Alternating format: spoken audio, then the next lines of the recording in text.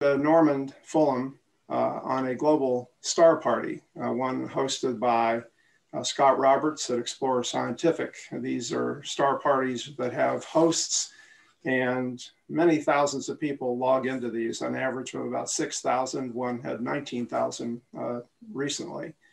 And about a month ago, on one of the global star parties where I was one of the hosts, Norman Fullum was a guest speaker.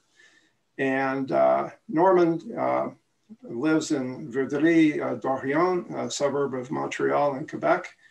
And during the course of the program, he told his life story in such an honest and interesting and personal way that I was just totally blown away.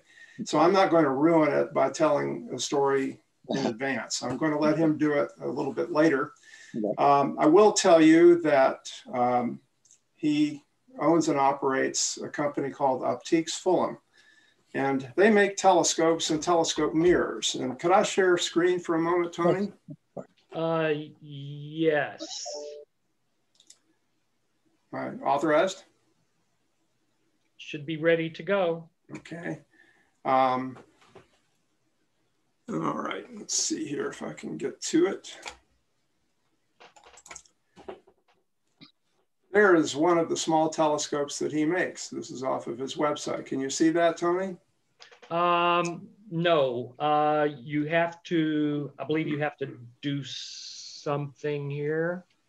You have to click the share screen. Yeah, you have to click your share screen. Bottom tray. Okay, there, I did it. There we go. There's one of the small telescopes he makes, a 50-inch Dob. So we were talking about that 25-inch down in Boone County. He could use that as a finder. So this is an extraordinary gentleman. I'm going to stop sharing screen now, and just tell you that he is a fascinating and friendly individual, a good singer, I might add, and a very, very talented man. And I'm really pleased to have him with us tonight. Norman Fullum. Well, thank you. Thank you very much, Chuck. I don't know if you see what I see right now. You see me. I'm on my phone right now because what I wanted to do is do a walk around in my shop to start with my phone in my hand. And just a quick walk around the shop, show you what I have here, the tools that I'm working with, and very quickly. And then I come back and then log out and come back and log in on my laptop, and then I can do the presentation. That way you'll have an idea what's it's in here, and then I will tell you the story what was before that happened here. Is that okay? I'm gonna try to change side of the camera. Let me see how I can do this. I think, how do they do? How can I change the side of my camera? Anybody knows how? Yeah, let's see. If it's an iPhone, there should be an icon when you're in video that looks like a circle with an arrow. No, it's not an iPhone. Oh, okay. I can't help you out. I'm sorry. Let's on see. an Android, there's an icon at the top left if you have an Android.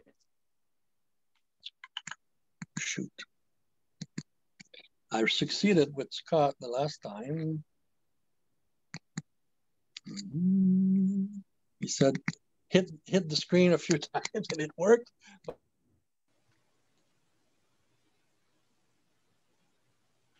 Mitch is trying to. Hold on. Mitch, do you have an idea, or were you just saying hit the phone? Hang on, let me unmute Mitch so he can explain. Yeah. Mitch, you're muted. Okay, Mitch, if you unmute, you can explain. There you go. Yes, on the Android phones, at the very bottom on the right, there is a icon of a camera with circles in it. That will reverse your camera. Of course, this isn't in Zoom. Hang on. Ha! On a Samsung, it's in the top left. but that's not zoom. Well, you could always turn your phone around the other way and walk that way. Yeah, but then he can't see what he's. Then he can't see what you're seeing. Oh, that's true. That's true. We may have just. Okay, I'm letting him back in. He may have reset his phone.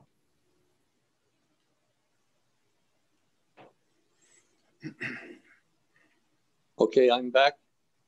Hi. Again, sorry, I made a mistake. Okay, where do I go for change of side? I don't know. God, I should have tried it before we go on. Mitch, did you want to restate your suggestion? Well, this is Mitch, but Yeah. I have a feeling you're in the Zoom app on your phone, and it's probably different than the camera on the phone. So, Okay. so I don't really have anything to add because I don't have the Zoom app on my Android phone. Okay. Let's see. There's a plus Map here. and you can go to the bottom, then it shows a picture of a camera at the top left for rotate. Yeah. That's the Yeah. zoom.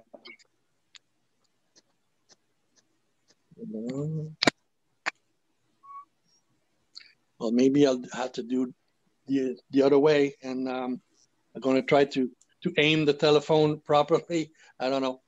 I'll do my best. Is that okay? Sure. Or you could just stand in front of whatever it is you want to, with your back to whatever you want to talk at. Yeah. Okay. So I will show you what the first section of the shop here. I'm going around here like this. So this is the side where all my grinding machine and polishing machine are.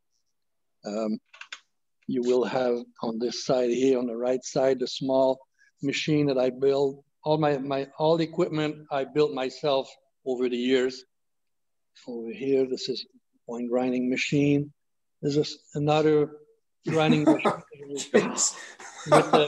with a small 40-inch mirror on top of it. On the other side, there's another one here with a 37-inch mirror on it. There's another one here, different one with a solid mirror, 25-inch, small 8-inch for new moon telescopes here. And then I built a very large machine to make the very large mirror up to 65-inch diameters. And on it right now, there's a 48-inch mirror on the grinding machine and polishing. Well, actually, we're starting the polishing right now this week. It's going to be the replacement mirror for the Great Melbourne Telescope in Australia. It's a historical telescope that was built in 1886 that was destroyed in bushfire in Mont Tremblant in late 2000, early 2000. And the mirror had melted. So they were looking to rebuild the historical telescope at the museum, and they needed a new optics. So I'm making the primary and secondary mirror for that telescope. So on the side here, it's all mirror grinding, polishing, measuring. There's the big long tunnel for testing here, the dark tunnel for Foucault testing on this side. This side here is for the very large mirror, and the other one with the black tarp here is for the smaller mirror to about 25 inches. So this is the side where the optic is done. So you have to be very careful not to hit the mirror when we walk around. So on the other side here, it's more the composite structure of the telescope and the making of the mirror blank themselves. See, this baby here is exactly the same telescope that Chuck just showed you the picture of. It's 36-inch f3.5 folded Newtonian that I'm building right now for the Astrolab of Mégantic Observatory in Canada. So right now the structure is all pretty much assembled for the first assembling. It's not painted yet. The mirror is not in yet, but the mirror is done. It's finished, ready to be coated.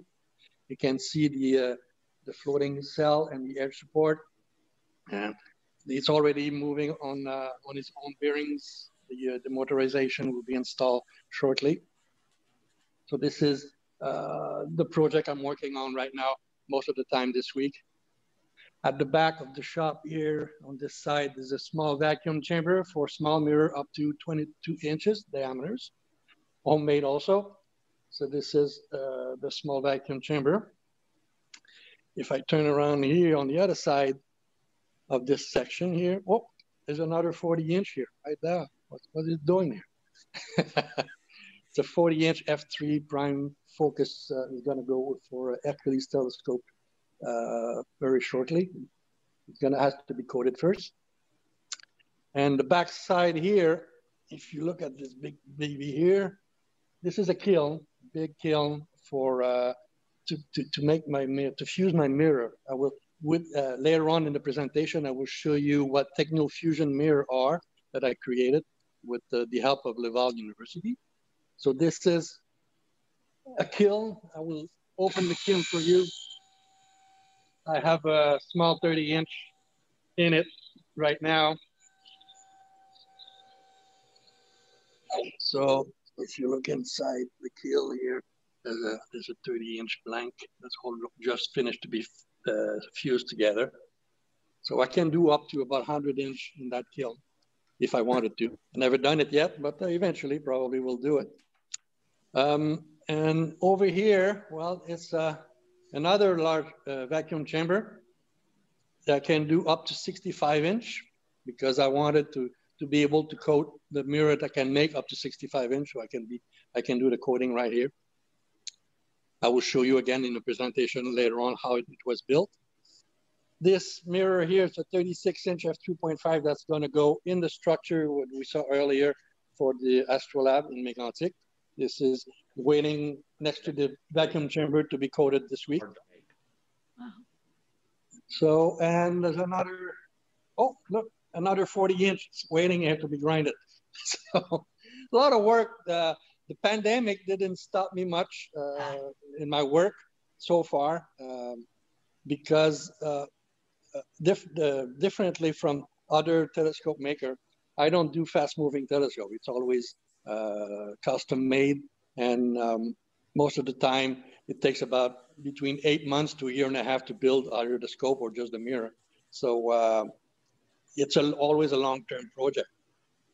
So I'm gonna go back in the office, and then I will do a better presentation, hopefully, than what we can see here. I'll be going to the office, going through the mirrors. There we go. Okay, so this is the offices, music chamber, and the office.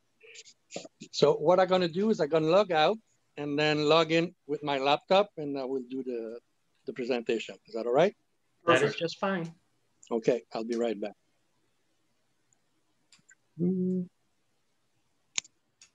Scott, that 80-inch may be in our future.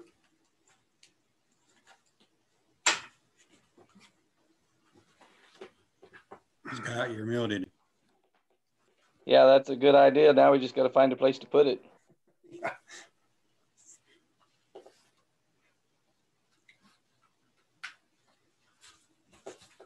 Like to have a shop like that? Yeah, I'd like to do that instead of what I do now. Well, wait till you hear a story. Yeah, I don't know if I could build all that equipment. You can get it just all DOD surplus. Wonder what he does about dust. Didn't look like he had the dirty areas separated from the clean areas. Ask him. Yeah, I'll have to ask him about that. Maybe they don't have dust in Montreal. Maybe that's just a US thing.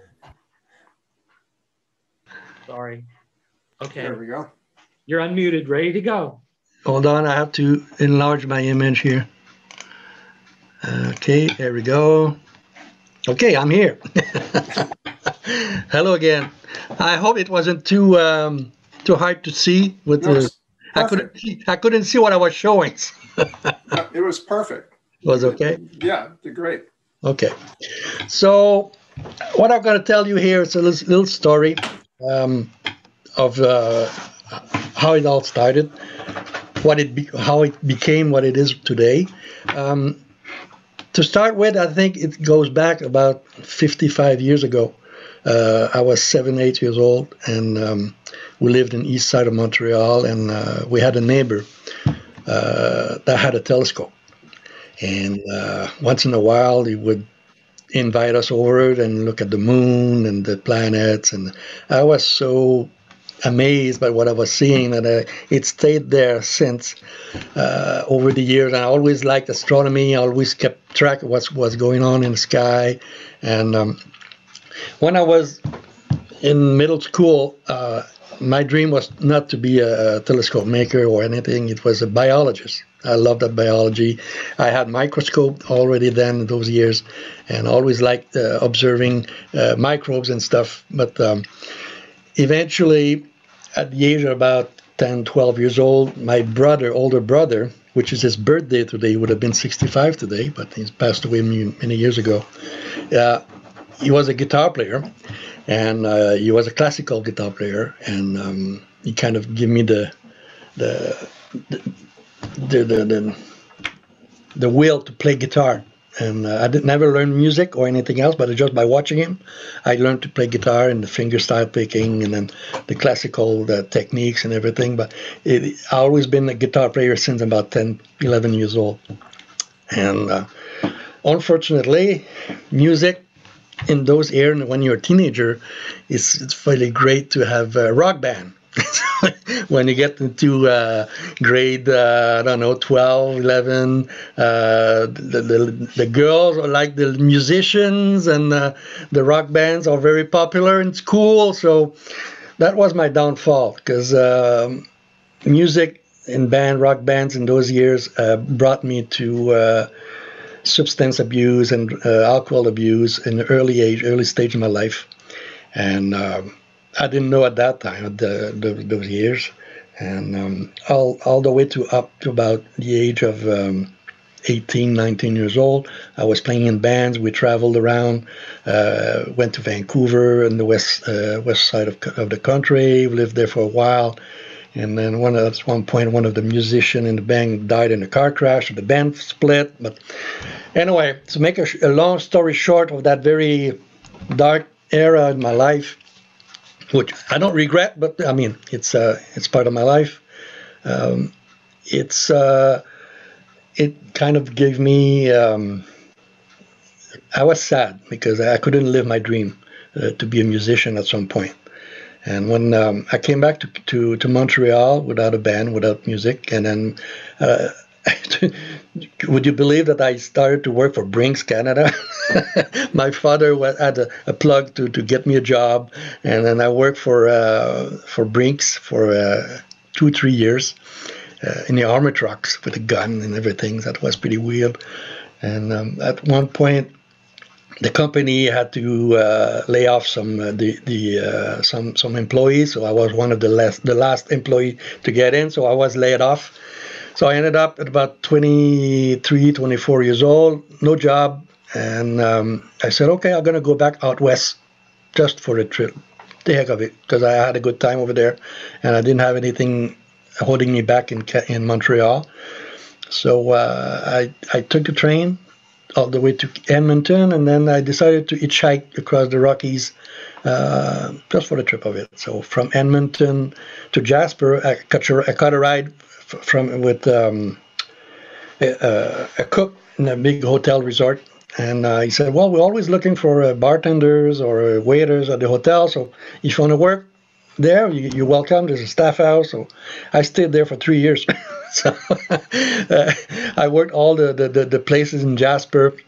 It was a great place, and actually got me in contact with nature in the night sky a lot. I don't know if you know, in the Rockies, the night skies are unbelievable, and it reminded me astronomy. I always liked it, so I kind of reconnect with the sky.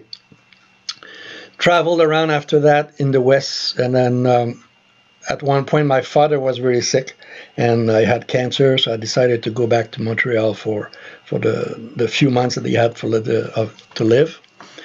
And when I came back, I had to find a job for the few months that I was there, so I ended up having a kitchen concession right downtown Montreal, and that's where I met my wife. She was one of my customers. So I met my wife, and never went back west. I stayed in Montreal with her over the years, and then we moved in the country in Quebec.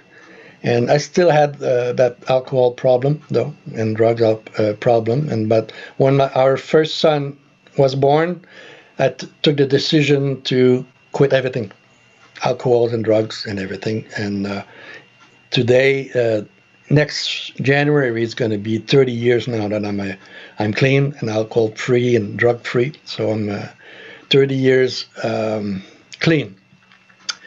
And when we bought a house in the Hudson near Montreal, right after that I quit everything.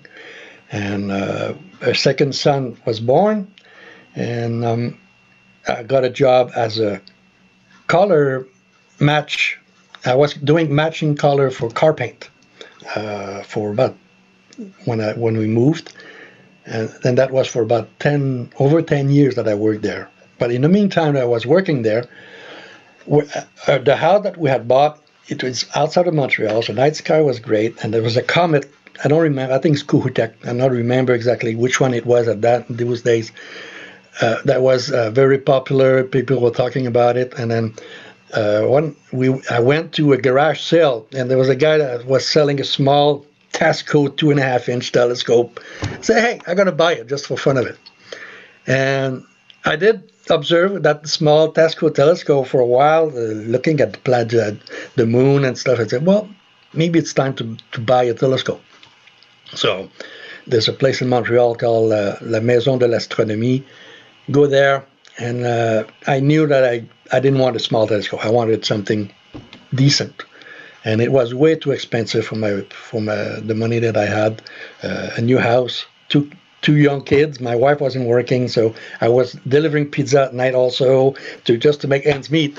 So it took a while to say, well, what should I do? I wanted a telescope. So, but the salesman at the store said, well, why don't you buy this book here? And they show you how to make a mirror and how to build a telescope. I said, okay. So I bought the book, read the book about 4 times.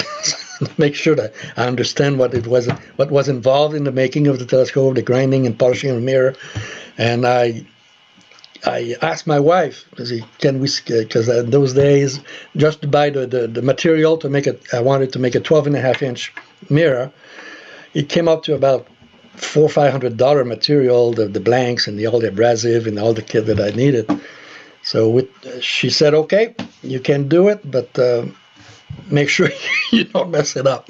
So it took about 9 months to grind my first mirror, a 12.5-inch f7, 7.1 primary mirror. And I really liked the experience. It was pretty weird for me to start with the table, a barrel, and go around the barrel outside in the summertime, and then in the house when it got cold. And when I finally got to the point of polishing, and then I could do the measurement, well, I had to build my first Foucault tester.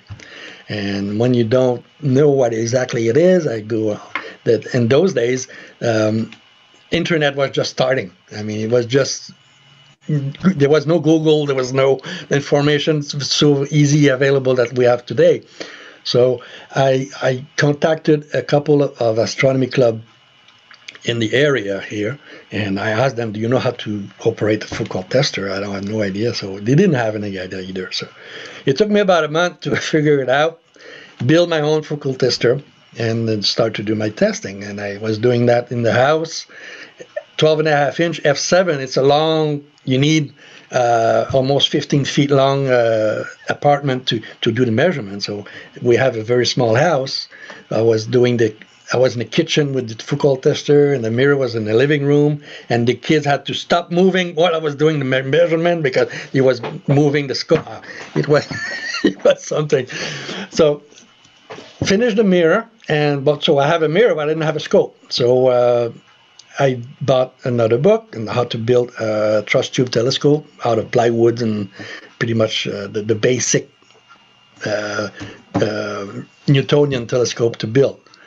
And I built it, and then I really, really, really liked what I saw the first time I observed. Was the moon, of course, the first thing that you want to observe when you have a first telescope, and it was there. I was blown away, but I was able to see, and then from that point on, my telescope was in the backyard. I had no observatory. I had a tarp, and the first year that I had that telescope, it was a tarp on winter or summertime. I would just move the tarp off, observe for a few hours, and put the tarp or shovel the snow around the telescope, and then just observe. It was I was passionate about it. And doing that also, I convinced my oldest son that he needed a telescope too. I mean, the telescope that I had built was very high up, the F7. You had to climb up the ladder about, 6 feet up. And then at night, my wife didn't like that. So I said, okay, we're going to build him a small telescope. So I had the house that we had bought. The guy that lived there before was a woodworker. So in the shed, he had left all kinds of wood. So I decided, well, why don't I do a tube out of wood? So I didn't know how to work wood. So I bought books again on how to work the woods, how to glue and how to finish the wood. So I finished the first wooden telescope. It was a 7-inch f4.5, and the result was very nice. I liked it a lot, and at that point, the people of the astronomy club around started to learn that I was making polishing mirror by hand, and that I had built a very nice, beautiful wooden telescope. So they asked me, so why don't you bring it to Stellafane? What's Stellafane? Stellafane is the yearly event in Vermont for the amateur telescope maker to go and present the telescope and get awards for the quality of your work. And that year, I wanted to go, but I was working the weekend of the Stellafane. So they took it. He said, we're going to take the telescope, bring it over there and present it for you. I said, sure, fine, go ahead. So they took the telescope there, and then they called me up on Saturday night and said, hey, Norm, you won first place award for craftsmanship. No way, really? So I was, okay. I must have done something right. So that gave me kind of a boost to say, well, maybe I should build another one, just for the heck of it. So I built an 8-inch f5 for the third telescope. And then people are starting to ask me, can you do a mirror for me? Can you do a mirror for me? Or can you refigure a mirror for me? Because sometimes the optics wasn't that good. So that's how I really started to get into the making of the not the basic of my company, but how I got involved into so many projects at the same time. I was working full-time, delivering pizza at night, and doing optics in the weekends and when I have minutes. And at one point I said to my wife, I said, maybe I should do it full-time. Maybe it could be my work to build telescope. I said, well, okay, you're good at it, but you don't have the idea how to start a business. And that was true. I mean, I never own a business, or I didn't know how to run a business. So I said, I told her, I said, what if I take some lessons, some courses? So I said, yeah, sure, take some courses. And if you do, then why not? Let's try it. So I took 2 years of nights lessons here at the city hall here. They were giving lessons on how to start businesses. 1 night a week, sometimes twice. And then after 2 years, I was starting to get a lot of people interested in my work, and then I was ready. So I quit my job and jumped, and I rented my first shop. It wasn't this one here. It was in Hudson, very, very small. I had about 800 square feet, which was much better than what I had at home. In my basement, I only had about 200 square feet. So it was a very, very large shop for me to start with. And while to keep going that presentation, I would like to share my screen. I have a presentation that I had done for the Royal Astronomy Society of Canada a few years back, and it will show you a picture and everything went to this point here now. So if you don't mind me sharing the screen, is that okay? Yes, go ahead. Hold on here. I will go share screen. If I go, no, it will be, no, hold on. I have to go this here first. No. Share screen. And then go here.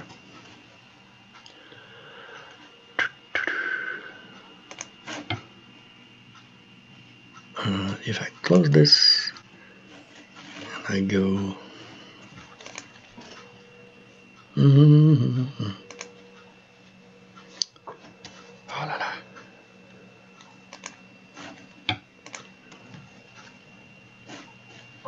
Desktop.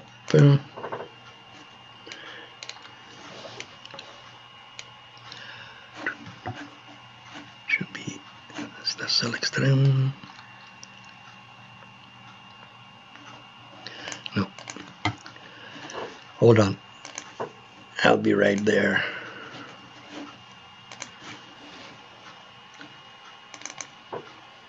Do you see this? Not yet. Sometimes it takes a few seconds. Okay.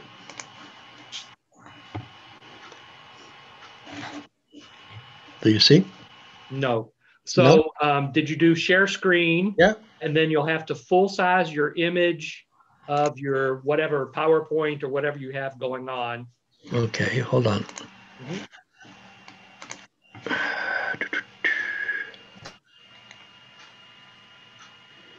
Firefox. Exit, minimize. Okay, there we go. Share screen. Okay. No, that's not it.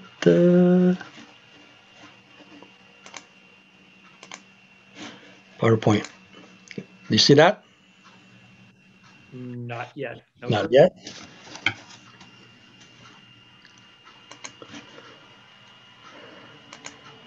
Share screen. How about now? No. No. It's a PowerPoint.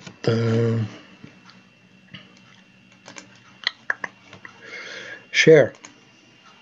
Okay, here it comes. Okay, there we go. This here? It is loading now. Yes, we see a whole bunch. There we go. We've got There we go. Okay. Okay. So that's a PowerPoint presentation that I have done for the Royal Astronomy Society of Canada. And the presentation starts when I was making wooden telescope.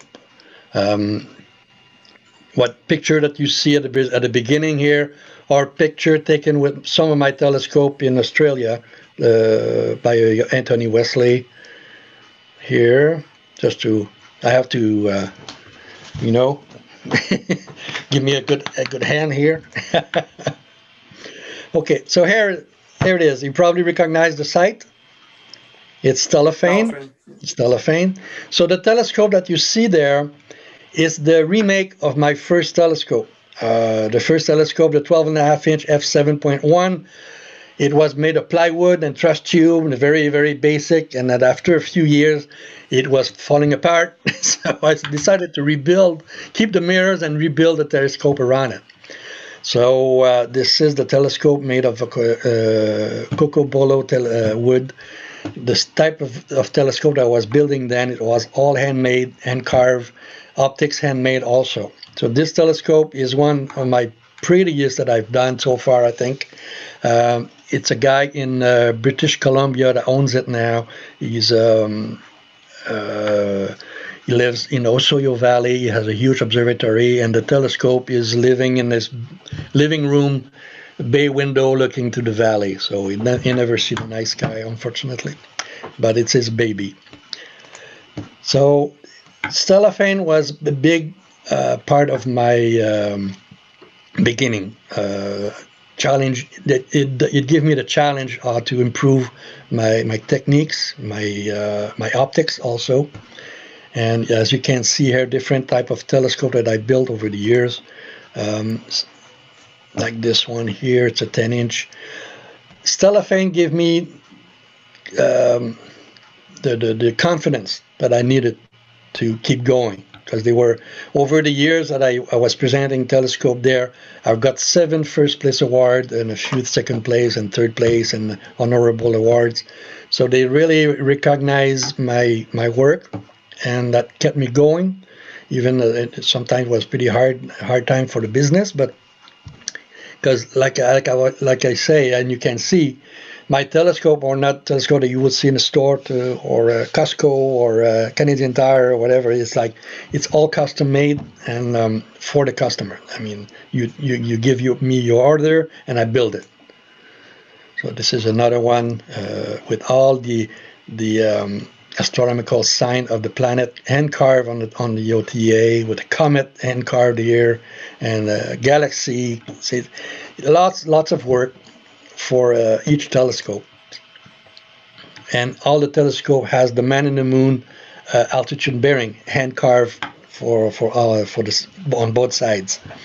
So it's very, some people call them the Harry Potter telescope or Jules Verne telescopes. So, and at one point I got a phone call by Alan Treno. I don't know if you know Alan Treno. He was one of the organizers of NEAF, Northeast Astronomy Forum, the yearly exhibition show in New York. And he was the first to invite me over there because he had heard about my work and said, "Why don't you come to NEAF and present your telescope there? I think you'll be surprised how many people would like to see them." So this is my first booth there that I had, the first year. I had a 16-inch here, 6 inches, and a couple 8 inches, and a small 4.5-inch there on the table. And a new orientation after that, when I decided to, I saw that the interest was there, but what I needed is to expand for bigger. I had people asking me for larger mirror, larger telescope, so I had to kind of change my orientation of the company. So I decided to build larger polishing machine, move my shop to a larger place because I couldn't fit all the machine in the place. I worked with Laval University in Quebec here to help me on developing my techno-fusion mirror that we're going to see a little bit later on, for the large mirror, and how to make them affordable and as good as any other large solid mirror. I need the kiln that you saw earlier that I showed you, and so here we go. A large polishing machine made from scratch again. So it was very basic, a plateau, a turntable with an overarm and a large 54-point mirror cell on the machine to be able to polish and figure the mirror on the machine itself. So the same thing that it would be in the telescopes. So here's the machine almost all done. This is the plateau with the mirror cell. It's on rail because it's very heavy, it's steel, and it has to be movable, so it's on rail.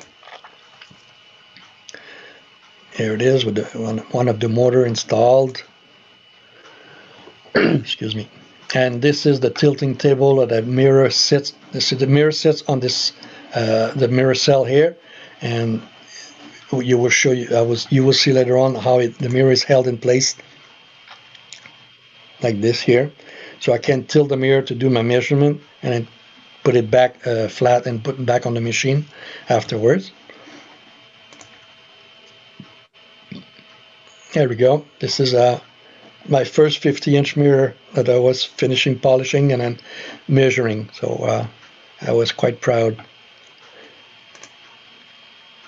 And there is the polishing process. Right now, the picture here shows the grinding, and I have a small video of a polishing. There's the happy man here, working on a very, very big mirror for the first time.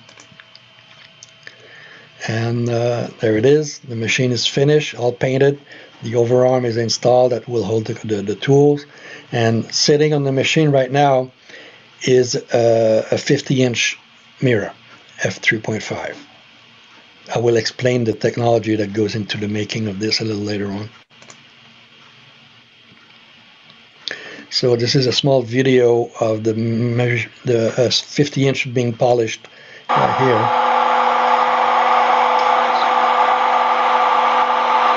So over here you have the drip for the polishing slurry, the overarm that moves the tools, the polishing tools.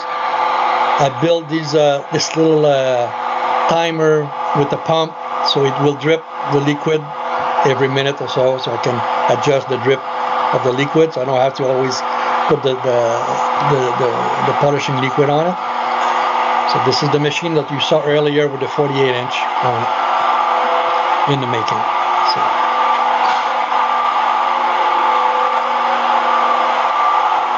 I am no engineer myself, but do it yourself. It's just the basic turntable with an overarm, but had to be strong enough to be able to manipulate very heavy, large piece of glass. There we go.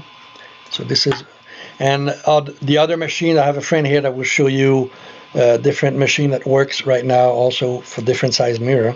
Whoops. Oh, I messed up on that one. We're gonna miss it. So that's when I went to buy the kiln for the shop, and needed more space for that. So we rented the other section of the shop to install the kiln. As you can see in the kiln, there's elements on the floor, on the walls, on the ceiling. So it's very, very well insulated. And the assembling of the kiln in the shop, it's quite big, and you got the car lift, hydraulic lift to lift the lid of the kiln here. It's quite big. And okay, Technofusion mirror. What is it? Well, like I said, I called Laval University at one point and said I need your help to design and try to produce a large optics for telescope that will be lightweight, fast cooling, and that will be much cheaper than the exotic ceramic or solid mirror that's on the market. So we came up with the idea of, I already had the idea of a sandwich mirror, but a few opticians had tried it in the past before I started it, and the results weren't that great. There was all kinds of problem with them, all kind of print through, the fusing point wasn't as great.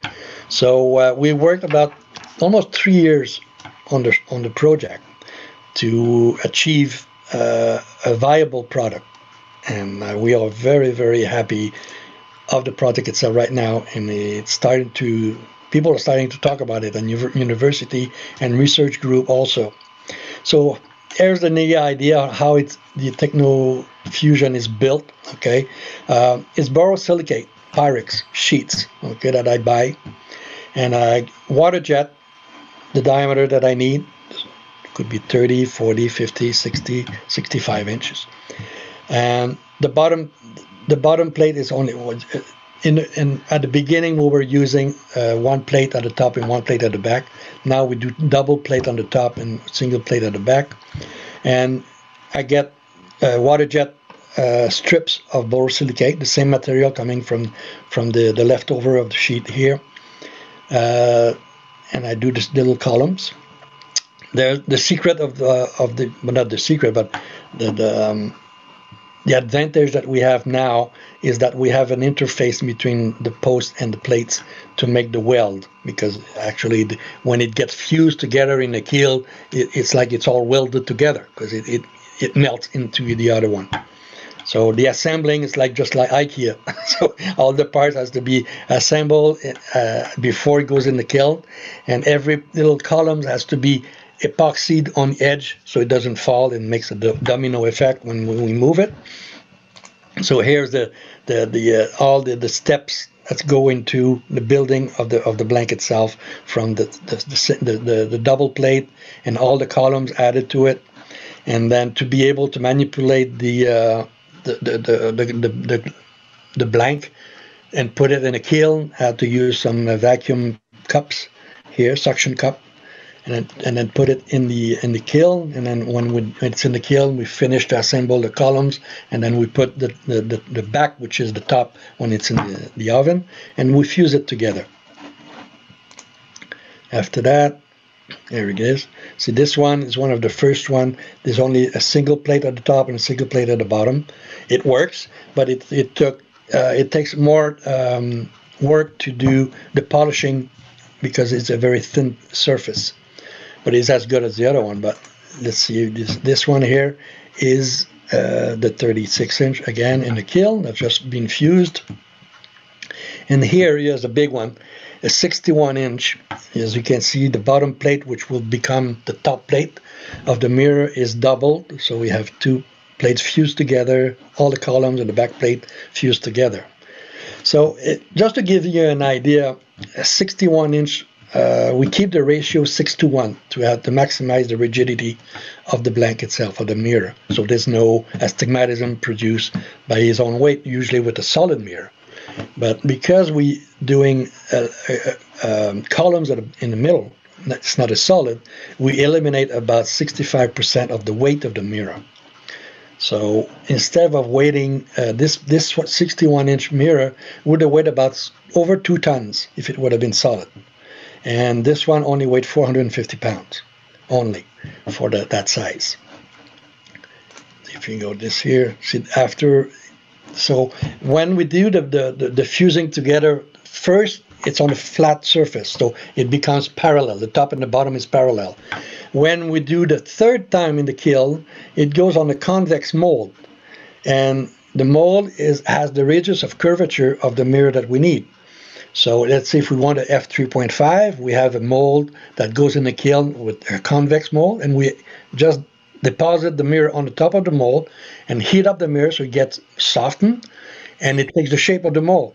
So the top plate, when you turn it back to the right side, the top plate has the radius of curvature, approximate radius of curvature, but it has the same thickness from the edge to the center.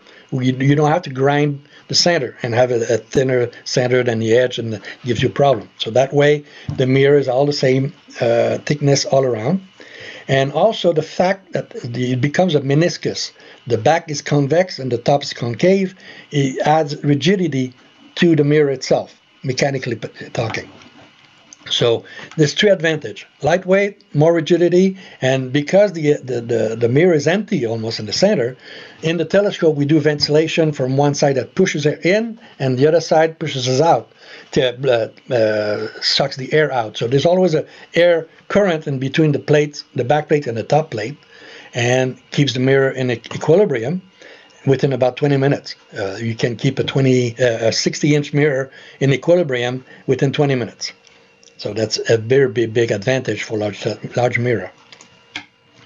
So here's the first, ta-dam, the first runs of mirrored blanks that I've done. A 61-inch, this is a 50 and 236 right there. So those were some of the first blank that came out of the kiln. And people are saying in the past, well, that they had big problems with print-through on the figure because of the columns. Okay, when you do a parabola and you need a very precise figure on a mirror, the other optician had problem with the print-through. Print-through would be a stress at the surface of the mirror due to the column that are fused underneath the plate, the top plate. And this is an image of a Foucault test, okay, that you see right now. You got the mirror, and the mirror is a parabolic right now. The center is deeper than the edge. So if we had problem of print-through, you would see everywhere there's a column, you would see a shadow. So this is just a proof that there's no print-through in the mirror at all on any zones of the mirror. So this is the cherry on the sundae. You don't have the print-through problem that most opticians had with the sandwich mirror. So, so having the mirror and grind it and polish, now you need to coat it. So this is the small vacuum chamber that you saw earlier that do up to 22 inches. That was homemade also, and this is the big one that I built also for the large mirror up to 65 inch. It took about a year to build because it was getting very hard for me to get a company to coat the large mirror. I was doing it in Pittsburgh in the past, the company called Fleabeg, and they closed. They closed their shop in America. It was a German company, and they closed in the US. So I would have had to send my big mirror to California to have them coated. It's very risky, expensive, so I decided to build my own vacuum chamber. So I team up with electrical engineers and some structural engineer, and I told them what I wanted, what it had to do, exactly what to do, because I didn't have the $500,000 to buy it, so I had to build it. So it took 6 months of work of welding and everything and assembling. There we go. Some pictures here when we build the frame to hold it. So the mirror is standing up in the vacuum chamber, and there's the back here. There's the diffusion pump, and there's a mechanical pump, and all the this side. This is the side that opens up, that lowers, and then I will show you a small video on how it. This is the 61 inch when it came out of the vacuum chamber. It will. It was a success. So we were very happy for the first time that we coated a very, very large mirror in the vacuum chamber. This is a 30-inch mirror that came out of that same chamber. And I think this is a small video here. The door opens.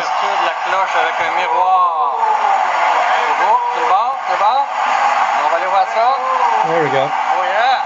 It's a small 30-inch. Yes. Miroir à l'air très beau, l'intérieur de la cloche aussi. Oh boy. Yes. Oui, monsieur. C'est ça qu'on s'attendait. C'est ça qu'on... Premier miroir 30 pouces, testeur. Et voilà. Yes. So that's fun. It's always fun when you succeed something, a project like that, and then the end project is good. So we are very proud.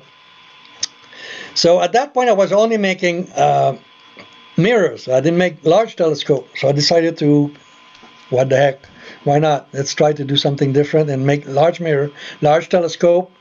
But I'm always been a visual observer myself. Okay, I like observing. I like imagers, pictures on the computer, but I'm a visual person, so I like observing at the eyepiece. And if you have a very big telescope, let's say a 36-inch f3.5 or f4, the eyepiece ends up at about 14 feet high, and it's quite scary at night to climb up a ladder that high, and then it's not very practical. I don't like it myself. So I decided to design the folded Newtonian, which I'll show you a little. This is a 50-inch folded Newtonian here, installed in California. So the eyepiece for a 50-inch f3.5 folded is only at 8.5 feet high, right here, instead of 16 feet high, which would have been on a regular Newtonian. And why? This is the same telescope in California. The design is different. You see, this usually you would have a 45-degree secondary mirror at the top here that brings the image here. So I lowered the secondary mirror, changed the angle, and then of course the secondary is larger, but it's no bigger than the secondary mirror that we'd have in the Schmidt-Cassegrain telescope. No bigger than 28%. So you don't get that much obstruction. And because of that, I can reduce the height almost halfway at the eyepiece right down here. So see this one here, this is a 50-inch with the focuser is at 8.5 feet high. And when I started it, I'm no good in computer design. I don't have CAD programs, so I designed the telescope life size.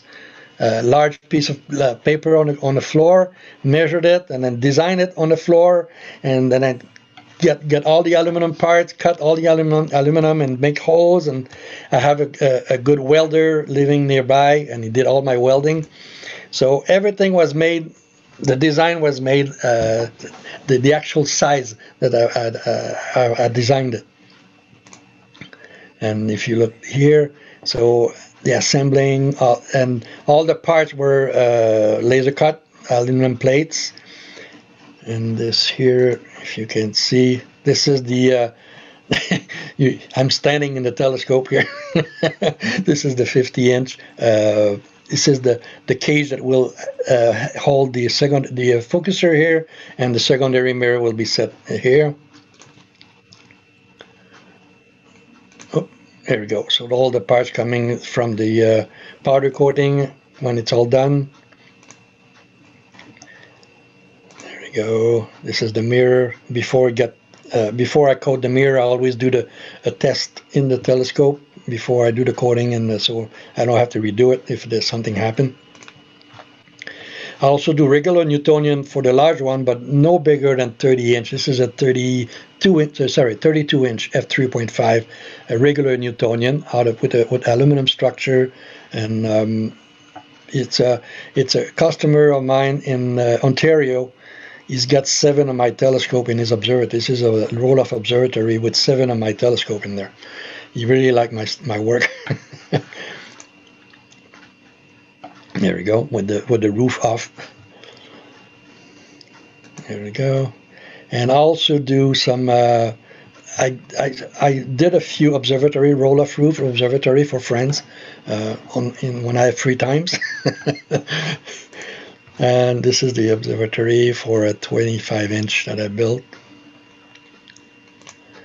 And this is a 36, like the one that I'm building right now for the Astrolab in Mégantic here. Exactly the same dimension, same design exactly.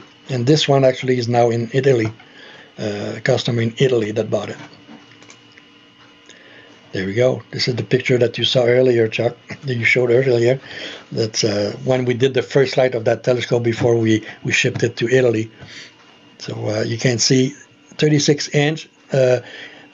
My friend here is 6 foot and 6'1", and at the zenith, he has his 2 feet on the ground to look at the zenith in a 36-inch telescope. So it's quite amazing.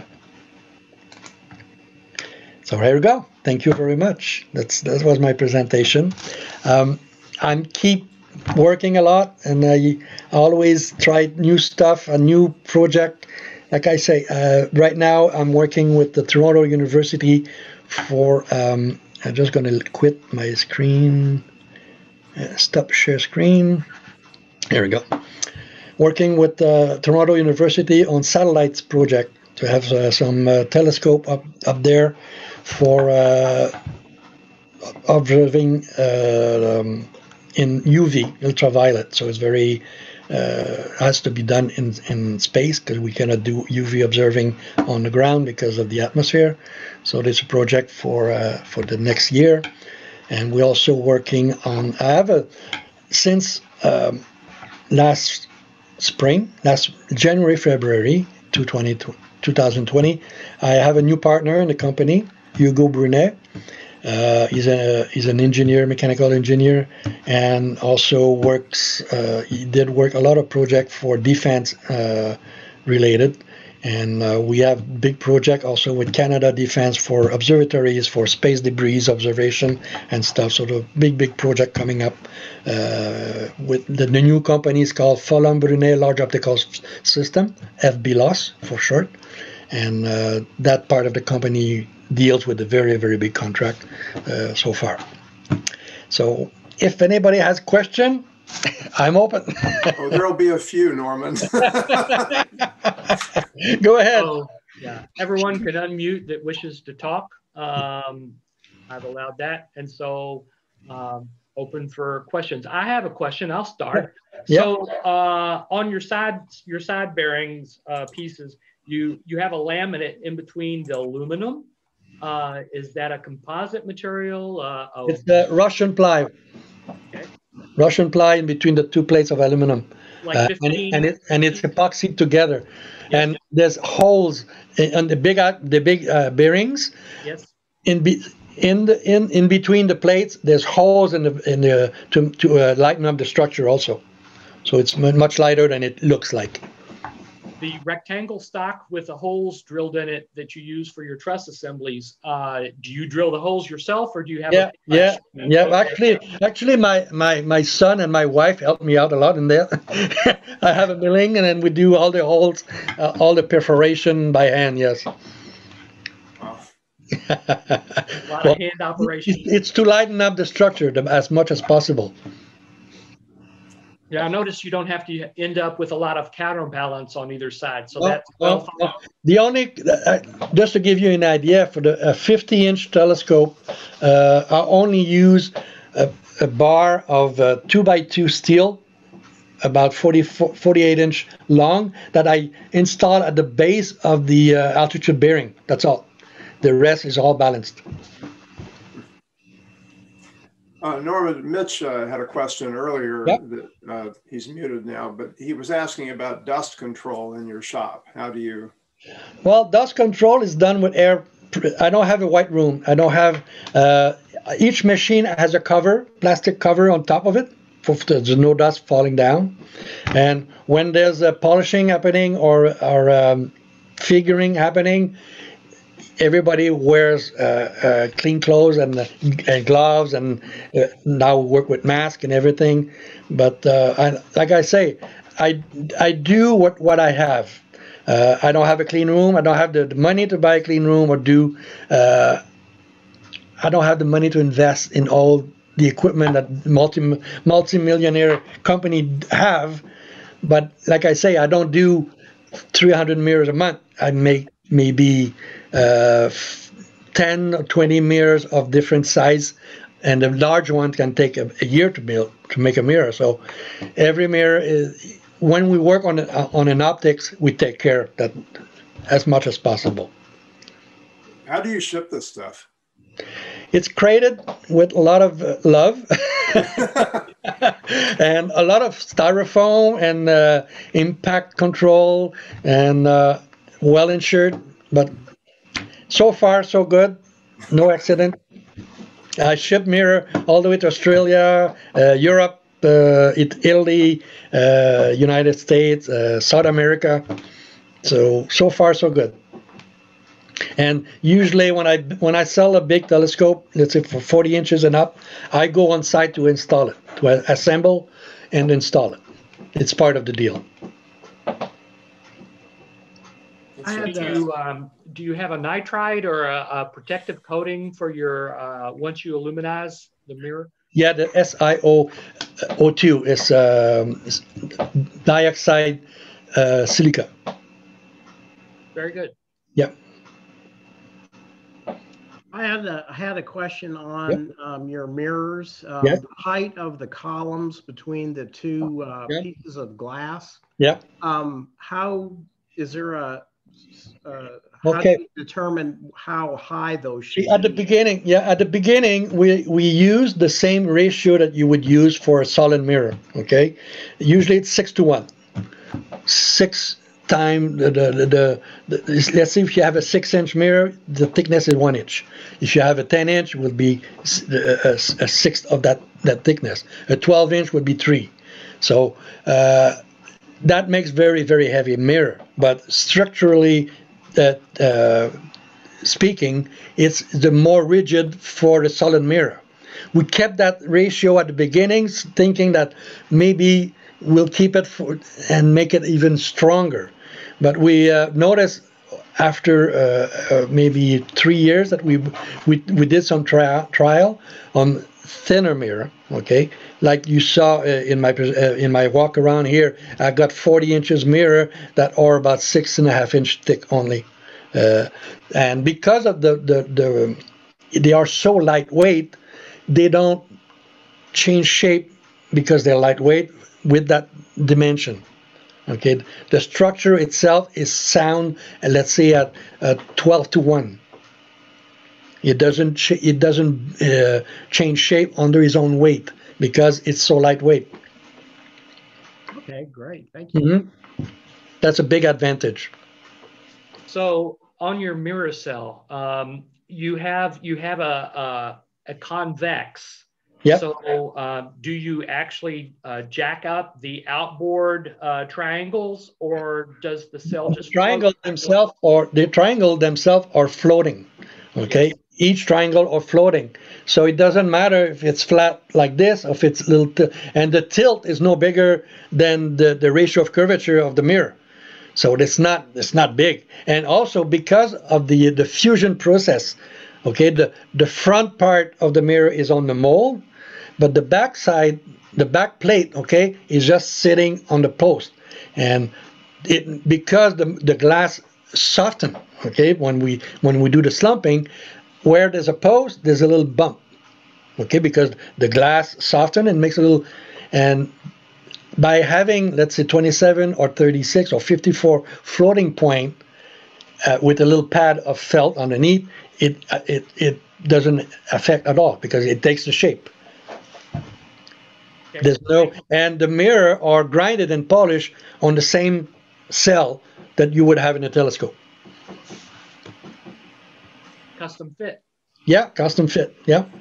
And the edge support is different than a solid mirror because you don't want a cable or a sling around in the post himself on the edge. Okay, if the mirror goes up, you don't want a sling underneath that goes through the post. It will push and pull on the post. The edge are held by the same principle than, let's say, 8 point of contact with the decentered pivot point on the edge, but each contact point touches the top and the bottom at the same time. So you have the top and the bottom, and it sits like this. So it doesn't touch the posts themselves. It touches just the edges. It's called a wiffle tree on the edge. So there's 8 point of contacts that all decentered all the way, so that to equalize the pressure, and the top and bottom plates are held together at the same time. And if you saw, you saw the picture of the Foucault test that I showed in my presentation there. And that was a 50-inch. Everything was shaped straight. No, if there would have been a pressure point at the bottom, you would have seen the shadow at the bottom. There's nothing, absolutely nothing. The mirrors stay completely straight. Yeah, being lightweight helps a lot with that, I'm sure. Yeah, it does. It does. Any more questions? I have one, Norman. How did you develop the expertise in designing the equipment itself? It's just, it's obvious. I mean, you need a turntable, you need an overarm, and just, I don't know. The vacuum chambers. And the vacuum chamber, well, I had some help, of course. I had some engineers that came here and gave me advice and how to proceed, what I needed inside, the elements, the evaporation, how it has to be done, and how many, all the technical I had help, but I built it here. I mean, yeah. And it took a while. But we were lucky. I have a very, very good welder. The one that welds my structure of telescope, he's a very good welder. And all those parts in the vacuum chamber has to be certified for vacuum chamber, because when we do the evaporation, there's 15 tons of pressure. Okay, that wants to crush the entire thing there. So it has to be, you cannot have a leak, you cannot a crack anywhere. This has to be very, very solid. So yeah, it's I don't know. I'm no engineer. I got teachers from university here in Montreal that comes and with their students, well, not now because of the pandemic, but in the past, with the students to visit the shop, and they all ask me what's a doctorate, what's your credential for what you do. I said, well, I've got grade 11, and they all, Yeah, when you have a passion and when you have a goal and it's not work, it's fun. I mean, I have a good time. 25 years later, I still have, I'm here the first in the morning here at 7. Sometime in summer, I'm here at 6 in the morning, just because I like it. It's my living, it's my life. Sometimes my wife sees me, but she come and visit me. But I never, you see, that to come back to my life story, that gave me a goal in life. Okay, saved me from alcohol and drugs, saved me from getting bored. I'm a very active person. I never stopped music. I even built my own guitar over the years. I do open mics in Montreal. I do Zoom open mics now because the COVID, but I never stopped playing music. It's part of me, and I enjoy it so much now. Astronomy and music, it goes so well together. Every star party that I go, I bring my guitar, and you always hear me sing a song sometimes in a star party. It's part of me. So yeah, it's there's no problem. There's always solution when there's something happen or a machine has to be built. Well, someone else can build it. Why can't I? Why can't I? Well, it's just absolutely incredible what you do. And I thank you so much for joining us tonight. It was my pleasure. Thank you for having me. I will be hitting you up again for other organizations Sure. like yours. like I tell Scott. Scott is in a different Scott Roberts of Explore Scientific is into another market. It's not the same market than me. I'm in a very specific large telescope, large mirror, custom made. Right. So I'm not a fast moving enterprise. Everything is taken care of slowly but surely, and I don't compete with the big guys. So I said, that's what I want. I didn't want to compete. Everyone asked me, why don't you start a line of telescope and go in and sell them in stores and have them around the world? I said, no, that's not what I want to do. You see, I want to do unique telescopes. Like I still make wooden telescopes. Once in a while when a customer wants one, I want to see an ad in Sky Telescope where you're commercially selling 100-inch telescopes. It will come. It will come eventually. I have the kiln. I have the kiln to fuse it. If I have a customer, I'll do it. Awesome. Well, thank you again, Norman. You're very welcome. Thank you for having me. It was a pleasure. And hopefully it wasn't too boring. No. That was a very exciting presentation. We're honored to have you as our presenter tonight. I'm sure that everyone will echo these words, which are it was very both entertaining and educational to hear your story and learn about your shop and all that you do. So with that, I'm going to stop the recording, but I'm going to leave the